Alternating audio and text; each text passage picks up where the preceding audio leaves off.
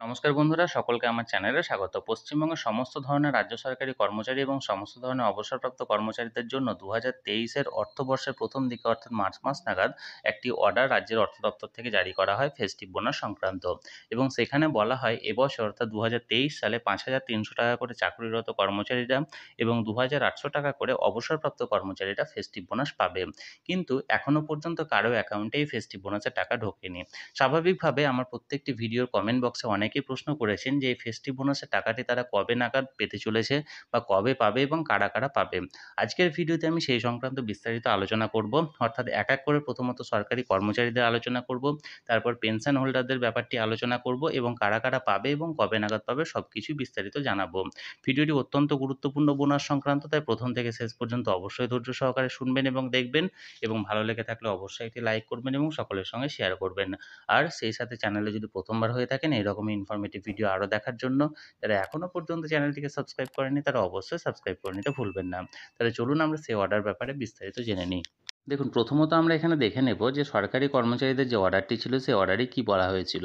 দেখুন, এখানে সাবজেক্টে বলা হয়েছিল grant of ad hoc bonus to the state government employees and some other categories of employees for the year 2022-2023.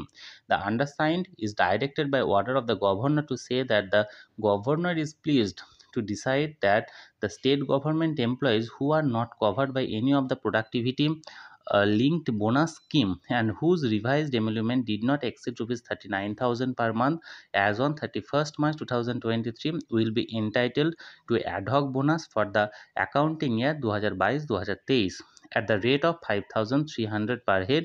The upper eligibility ceiling of rupees 39,000 per month as on 31st March 2023 will be applicable irrespective of whether emolument are drawn in the pre-revised or revised structure of pay or on fixed বা consolidated contract pay.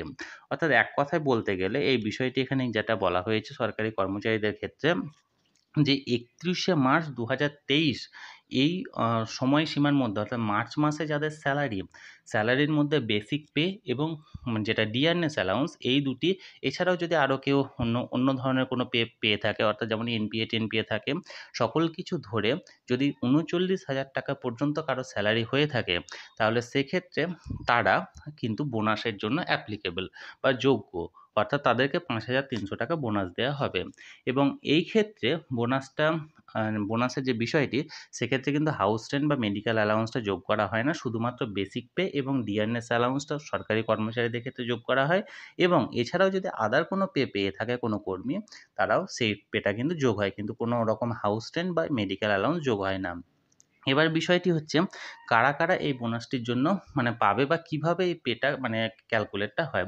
প্রথমত বিষয়টি হচ্ছে, যদি কেউ 2023 সালের জানুয়ারি মাস বা ফেব্রুয়ারি মাসে চাকরিতে যোগদান করেন, তারা কিন্তু এখানে বোনাস পাওয়ার জন্য যোগ্য নয়।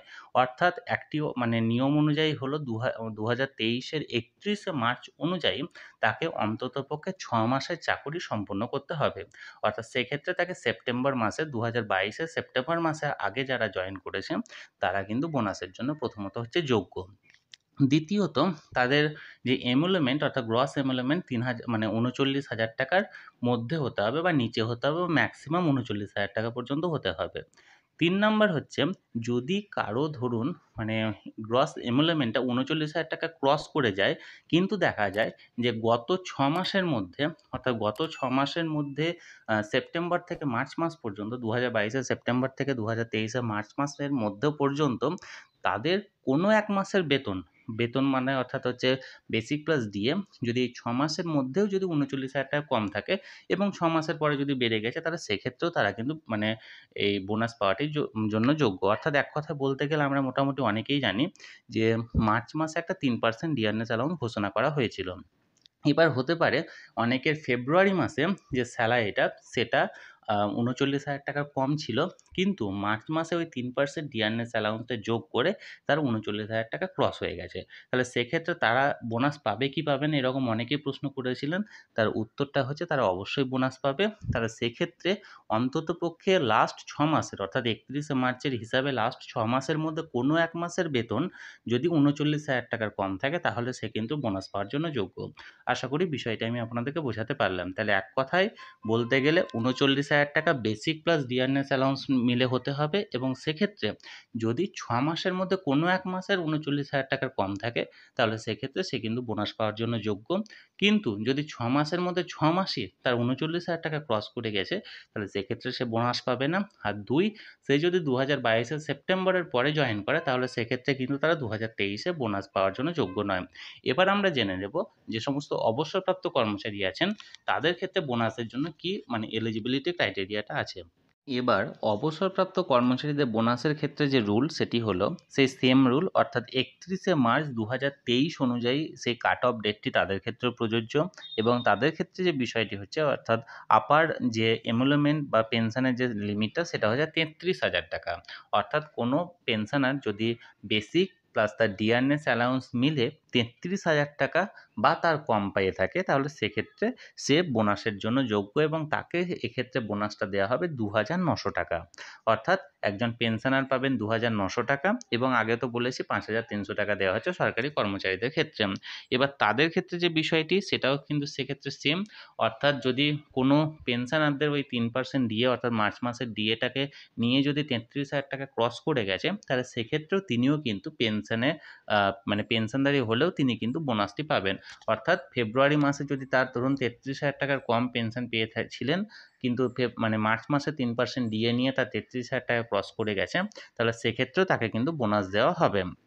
অর্থাৎ এক কথায় বলতে গেলে লাস্ট 6 মাসে অর্থাৎ 31শে মার্চ কাট অফ ডেটটিকে হিসাব করে লাস্ট 6 মাসের মধ্যে কোনো এক মাস যদি সেই পেনশনারের পেনশন 33,000 টাকার কম থেকে থাকে তাহলে সেক্ষেত্রেও তাকে বোনাসটা দেওয়া হবে।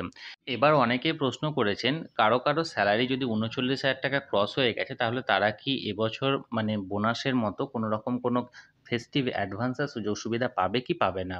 তারা অবশ্যই পাবে। অন্যান্য বছরের মতো এবছরেও ফেস্টিভ অ্যাডভান্সের সুযোগ দেওয়া হয়েছে। সেক্ষেত্রে এটা কম্পালসারি নয়। যদি কোনো সরকারি কর্মচারী নিতে ইচ্ছুক হন তাহলে সেক্ষেত্রে তার হায়ার অথরিটি যে ডিপার্টমেন্ট আছে সেখানে আবেদন করতে হবে।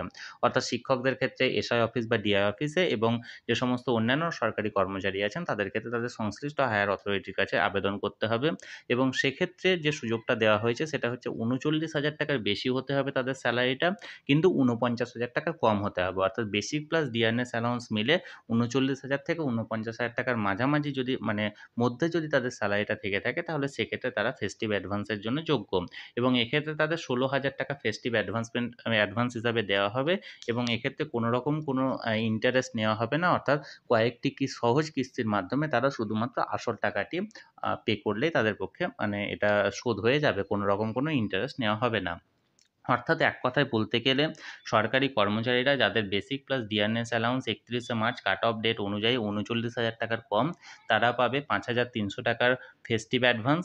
যদি তাদের salary basic plus dearness allowance মিলে 39,000 থেকে 49,000 টাকার মধ্যে থাকে তাহলে সেক্ষেত্রে তারা পাবে 16,000 টাকা পর্যন্ত ফেস্টিভ অ্যাডভান্সমেন্টের সুযোগ, অর্থাৎ অ্যাডভান্স নেওয়ার সুযোগ পাবে, সেটা কিন্তু কম্পালসারি নয়। এবং 49,000 টাকার বেশি যদি তাদের হয়ে যায় তাহলে সেক্ষেত্রে তারা কিন্তু কোনোরকম কোনো সুযোগ পাবে না। এবার দ্বিতীয়ত যে বিষয় সেটা হচ্ছে যদি কোনো পেনশন হোল্ডারের বেসিক প্লাস ডিয়ারনেস অ্যালাউন্স মিলে 33,000 টাকা বা তার কমে থাকে তাদের টোটালটি, তাহলে সেক্ষেত্রে তারা 2,900 টাকা তারা কিন্তু ফেস্টিভ বোনাস হিসাবে তারা পাবে। এবং এবার যে প্রশ্নটি আসছে সেটি হচ্ছে তারা কবে নাগাদ তারা অ্যাকাউন্টে পেতে চলেছে। দেখুন, অন্যান্য বছরের মতো এবছরও ফেস্টিভ অ্যাডভান্স বা ফেস্টিভ বোনাস সেগুলি নির্দিষ্ট সময়েই দেওয়া হয়। এক্ষেত্রে মনে করা হচ্ছে যেহেতু অক্টোবর মাসে পুজো আছে, অক্টোবর মাসের 21 তারিখ থেকে পুজোর মহাসপ্তমী চলছে, তাহলে সেক্ষেত্রে সেপ্টেম্বর মাসের স্যালারি বা সেপ্টেম্বর মাসের পেনশনের সাথে বা তার 2-1 দিনের মধ্যে কিন্তু ফেস্টিভ অ্যাডভান্স বা ফেস্টিভ বোনাসের অ্যামাউন্টটি কিন্তু তারা অ্যাকাউন্টে পেতে চলেছে। অর্থাৎ এক্ষেত্রে মনে করা হয় যদি রাজ্য সরকারি কর্মচারীরা এই সেপ্টেম্বর মাসের স্যালারিটি যদি 30শে সেপ্টেম্বর পেয়ে থাকেন তাহলে সেক্ষেত্রে 30 সেপ্টেম্বর বা 3 বা 4 তারিখ অক্টোবরের মধ্যে তারা কিন্তু তাদের ফেস্টিভ বোনাসটি পেয়ে যাবে। আর যদি কোনো পেনশন হোল্ডাররা যদি ধরুন 2 তারিখ বা 3 তারিখ তাদের পেনশনটি পেয়ে থাকে তাহলে সেক্ষেত্রে তারাও কিন্তু 5 বা 6 তারিখের মধ্যে অক্টোবর মাসের তারা ফেস্টিভ বোনাসটি পেয়ে যাবে। আর ফেস্টিভ অ্যাডভান্সটা কিন্তু সেই মতো কার্যকরী হবে বা সেই মতো অ্যাকাউন্টে দেওয়া হবে। তাহলে বন্ধুরা আশা করা যায় যে ফেস্টিভ বোনাস বা ফেস্টিভ অ্যাডভান্স যে পদ্ধতি বা কারা কারা পাবে না এবং কত করে পাবে এবং কবে নাগাদ পাবে সকল কিছু প্রশ্নের আমি যথাযথ উত্তর আপনাদেরকে দিতে পেরেছি। যদি এই নিয়ে আপনাদের আলাদা কোনো প্রশ্ন থাকে বা কোনো জিজ্ঞাসা থাকে তাহলে অবশ্যই আমাকে কমেন্ট করে জানান। আমি চেষ্টা করব আপনাদের সকলের প্রশ্নের যথাযথ উত্তর দেওয়ার। আর এই ভিডিওটি ভালো লেগে থাকলে অবশ্যই একটি লাইক করুন এবং সকলের সঙ্গে শেয়ার করুন। আর সেই সাথে এই চ্যানেলে যদি প্রথমবার হয়ে থাকেন এরকমই ইনফরমেটিভ ভিডিও আরও দেখার জন্য যারা এখনও পর্যন্ত চ্যানেলটিকে সাবস্ক্রাইব করেননি তারা অবশ্যই চ্যানেলটিকে সাবস্ক্রাইব করে রাখুন। ধন্যবাদ, দেখা হচ্ছে পরের ভিডিওতে।